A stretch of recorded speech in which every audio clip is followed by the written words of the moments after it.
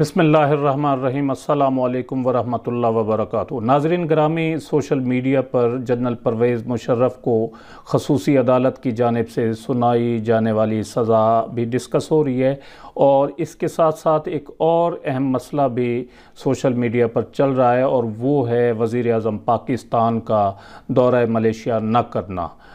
Malaysia में आजकल इस्लामी सरबराही conference चल रही है जिसमें पाकिस्तान शिरकत नहीं कर रहा, तो इस वीडियो में हम इसी हवाले से गुफ्तगू करेंगे कि पाकिस्तान को क्या मजबूरियां थीं कि वो इस अहम कॉन्फ्रेंस में शरीक नहीं हो रहा। अगर आपने हमारा ये चैनल अभी तक सब्सक्राइब नहीं किया तो जल्दी से इसे सब्सक्राइब कर लें ताकि आपको हालात हाज़रा और मालूमात से भरपूर वीडियोस देखने को मिलती रहें।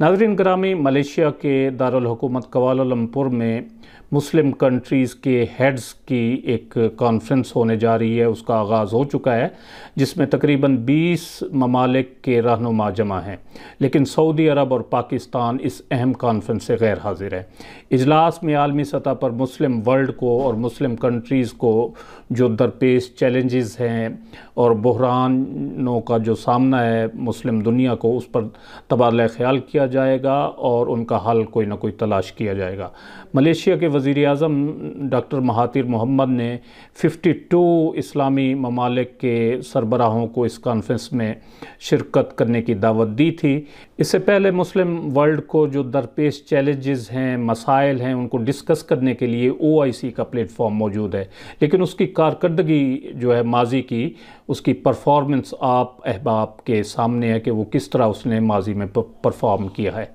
Malaysian prime minister doctor Mahathir Muhammad भी खुलेआम इस बात का इजहार कर चुके हैं कि OIC जो है वो मुस्लिम वर्ल्ड के जो मफादात हैं उनका तहफ़्फ़ुज़ करने में नाकाम हो चुकी है, इसलिए नया इत्तेहाद OIC का मुतबादिल जो अल्टरनेट साबित हो सकता है। सऊदी अरब ने इस समिट के इनेकाद पर नागवारी का इजहार करते हुए कहा कि इस तरह का नया इस्लामी ब्लॉक जो है वो मुस्लिम दुनिया में उसके किरदार को कम कर सकता है। इसी तनाजुर में पाकिस्तान की सिविल और मिलिट्री जो क़यादत है उसने सऊदी अरब के मुतअद्दिद दौरे भी किए, जिसके बाद इजलास में इस अहम इजलास में शिरकत न करने का फ़ैसला किया गया। पाकिस्तान के अलावा इस कॉन्फ्रेंस में सऊदी अरब और UAE भी इसमें शिरकत नहीं कर रहे। इससे पहले जो है Malaysian prime minister doctor Mahathir Muhammad ने वज़ीर आज़म पाकिस्तान इमरान खान को एतमाद में लेकर इस कॉन्फ्रेंस के इनेकाद का फ़ैसला किया था। सऊदी शहज़ादे मोहम्मद बिन सलमान को जब अपनी तन्हाई का एहसास हुआ और इस कॉन्फ्रेंस के इनेकाद का इल्म हुआ तो उसने मुस्लिम हुक्मरानों को अमरीकी इशारे पर रोकना शुरू कर दिया और बतौर ख़ास उसका जो टारगेट था वो पाकिस्तान था कि किसी न किसी तरह पाकिस्तान को इस कॉन्फ्रेंस में शिरकत करने से रोका जाए। वज़ीर आज़म पाकिस्तान जो है इमरान खान इस कॉन्फ्रेंस में शरीक होने का पुरजोश ऐलान भी कर चुके थे, मगर फिर सऊदी अरब की जो है वो नाराज़गी आड़े आ गई और पाकिस्तान ने इस अहम कॉन्फ्रेंस में शरीक न होने का फ़ैसला किया। सऊदी अरब चाहता ये है कि मुस्लिम ममालिक जो है, मुस्लिम कंट्रीज़, मुस्लिम वर्ल्ड इसी तरह घुट घुट के मरती रहे, मगर सारी उम्मा जो है वो सऊदी अरब का साथ दे। सऊदी अरब दूसरी तरफ जो है वो अमेरिका, इसराइल और इंडिया से दोस्ती करने के लिए अरबों डॉलर्स की इन्वेस्टमेंट कर रहा है इन ममालिक में, लेकिन कश्मीर पर भी वो कोई बात नहीं कर रहा, कोई मौक़िफ़ सख्त किस्म का नहीं अपना रहा और ना ही फ़लस्तीनियों का कोई साथ दे रहा है और फिर मुस्लिम उम्मा का ठेकेदार भी बना हुआ है। दूसरी तरफ जो है doctor Mahathir Muhammad Malaysian prime minister और तुर्की के प्रेसिडेंट रजब तैयब उर्दगान खुलकर इसराइली और इंडियन